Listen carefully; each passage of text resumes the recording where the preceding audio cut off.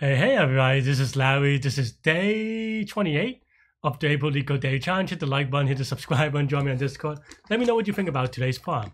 So I just to give a, sometimes I like to give a vlog type style update. So for maybe future Larry, but also maybe you at home. But yeah, so I played softball earlier today. Kind of hurt myself a little bit, scraped my knees again, and also like got the other way. Yeah, I got like blood all over the place. So maybe you can see it. Maybe it's not that bad actually. I don't know. Can I see the other one? So this video may be a little bit short because I should probably tend to it, but it is 8 o'clock. So I should, maybe I don't know if I should, but I am doing it anyway. So yeah, hope everyone's doing all right. Hope everyone's having a good week. It's Wednesday, maybe Thursday, depending on where you are. So yeah, let's get started. Is it going to be another connected components or what you might call it, minimum spanning tree or something like that? Let's find out. Okay, cool.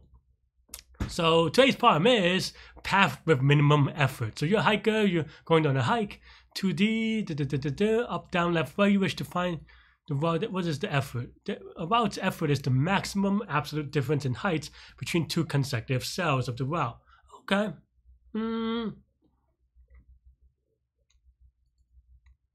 Maximum absolute difference in a route's effort.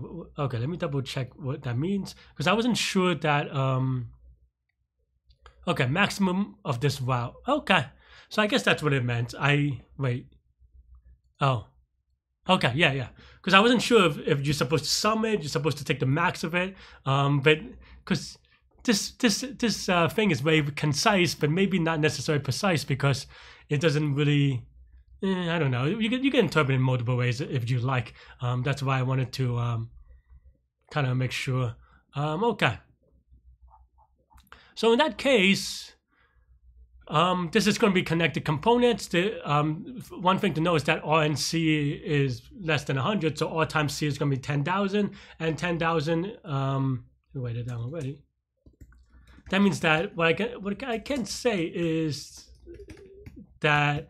What we're going to do is binary search, right? Because that, maybe there's a better way of doing it, but it's connected components and binary search, meaning that we're supposed to go from top left to bottom right. Okay, meaning that we try a certain answer, see if that let us get to the answer, and then see if it's good enough. So one thing that I don't do a very good job in these videos in general, today I'll try a little bit differently, is that I don't really show, because in my head I'm like, okay, this looks good, so I'm gonna go. But sometimes I skip a little bit on the this looks good part, and what I mean by that is that I do a preliminary mathematical thing in my head to see if it's fast enough, right? And sometimes, especially on some previous problems, when the solution that I propose is linear, I'm like, okay, linear is going to be fast enough because it's linear.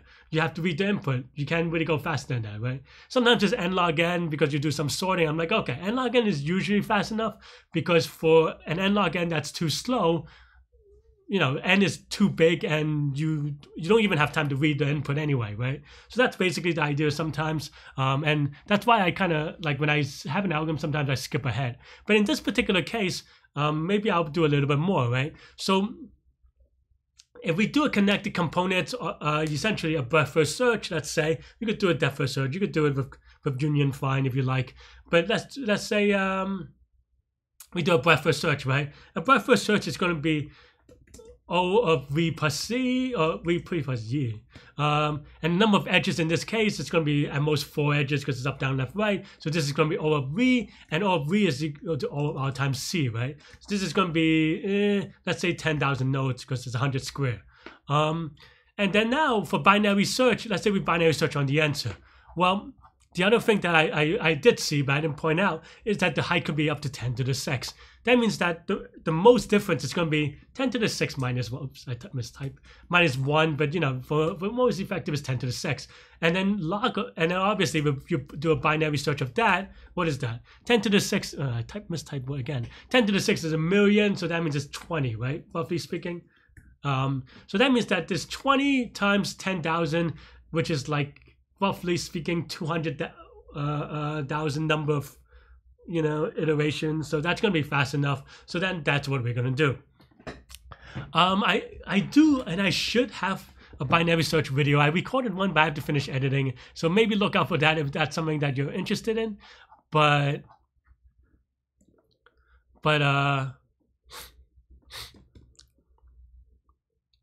yeah, but I'm gonna go over quickly the way that I always do it. So if you have any like confusion, please watch it again, because I feel like I'm doing okay on the explanation on binary search, only because I've done it so many times. But okay, so we'll keep track of the bounds. And the bounds, what are we binary searching on, right? What we're binary searching on is the possible output. And the possible output could be, on the smaller side, could be 0. So that's the lower bound. And then on the upper side, on the upper bound, it's going to be 10 to the 6 minus 1. I'm just going to do 10 to the 6 because it's, you know. In theory, you could also just change this to the max of the height. That'll be a little bit faster for sure. So maybe do that if you want to do for the loop. And the way that I always do it, and this is just the way that I do it, you can, you know, if you understand another way better, that's on you. You know, that's up to you, right?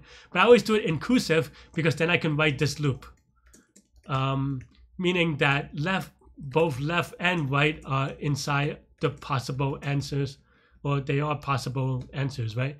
And the reason why that this is important to me is that I can write this loop, because that means that when this is no longer true, it means left is equal to right, and that means that we have a range of one number, right? And when we have a range of one number, that means that's the answer. That's basically the idea here. And then, you know, I know that there are fancier ways to write this with respect to overflow and stuff like that. We don't need to worry about overflow for this one, so I'm just gonna write mid like this. And then here we go, if connected of mid. So what happens? If this is connected, that means that mid is a possible answer, right? It's a possible answer. So therefore, we want to try a smaller answer, because that's what the problem asks you for. So then right is equal to mid, right? Because right is a possible answer, right? So yeah, I could draw it out too, but otherwise mid is not a possible answer. And then the invariant that we're trying to keep here is that, you know, left is equal to mid plus 1, because mid is not a possible answer and you want something bigger, so you just push it plus 1. And that's basically it, really. And then at the end, you could return left, you could return right, because it doesn't really matter, because left is equal to right. So that's why I don't have to worry about anything like that. Of course, we have to write this connected part, and this connected part is just what it sounds like. We try to, you know, say, or target maybe. If we only connect edges that are target differences, can we get from top left to bottom right? And that's basically what we're trying to answer. Also, I'm just going to set up my directional thing.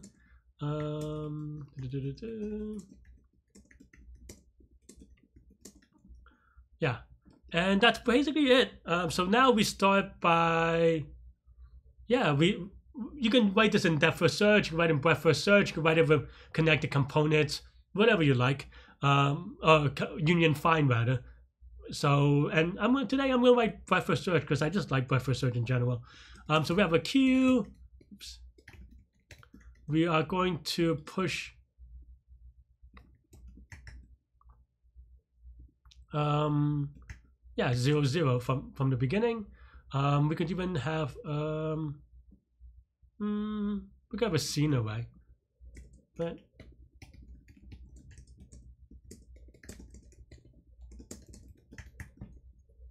right. Technically, I suppose we can also have a abstraction on NQ. So then here we have this.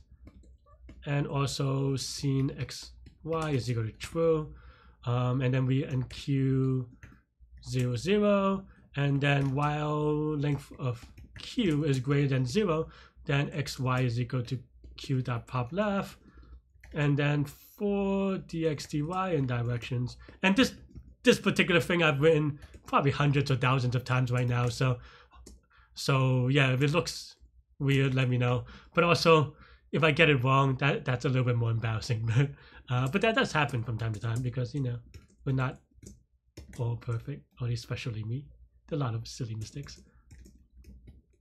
Oops.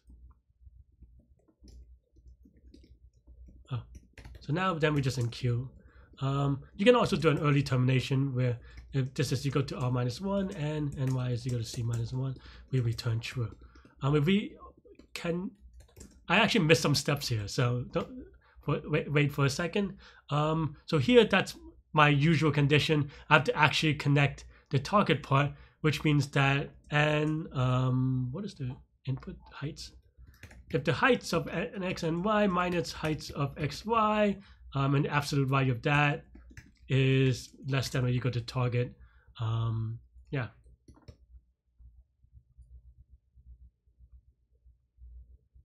Yeah, so that looks good. Let's run it for more test cases, and hopefully that looks good too. So that looks good. The one mistake that I do make a lot is the upper bound, lower bound. I feel like I'm a little bit careful this time, so it should be okay. Yeah, and zero's in here, so let's give it a submit. Apparently I've gotten wrong before. Hopefully this time a little bit better. We'll see. Huh. Oh. Did I make the same mistake last time? I did make the same mistake last time. Okay. Well, I mean, okay. It just means that,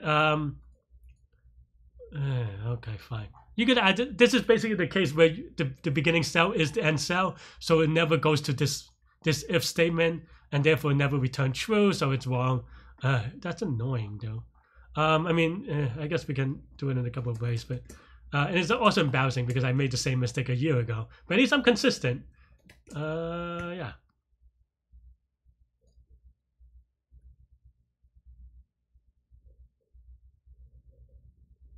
Hopefully that fixes it. Yep. Cool. 758-day streak. Like I said, we already kind of did the complexity, right? So this loop will have O of log of 10 to the 6, or, you know, I like to say range. I use R for range, but I know that we're going to use R somewhere. So let's say U for universe, where U is 10 to the 6. So that's the number of iterations that we're going to do here. Connected is going to be O of N or O of R times C, which is the size of the input, right? So in total, this is going to be like what we said earlier here. So yeah, 20 times 10,000. So it should be good enough. As long as you don't make a silly mistake like this one, like I did twice a year apart. Yeah, I guess I should pay attention to the constraints. I wasn't thinking about this one. But anyway, cool. Like I said, I need to put some alcohol or whatever on it so that everything's good. So that's all I have. I'll see y'all soon. Stay good, stay healthy, to good mental health. Take care and good night. Bye bye. See you later.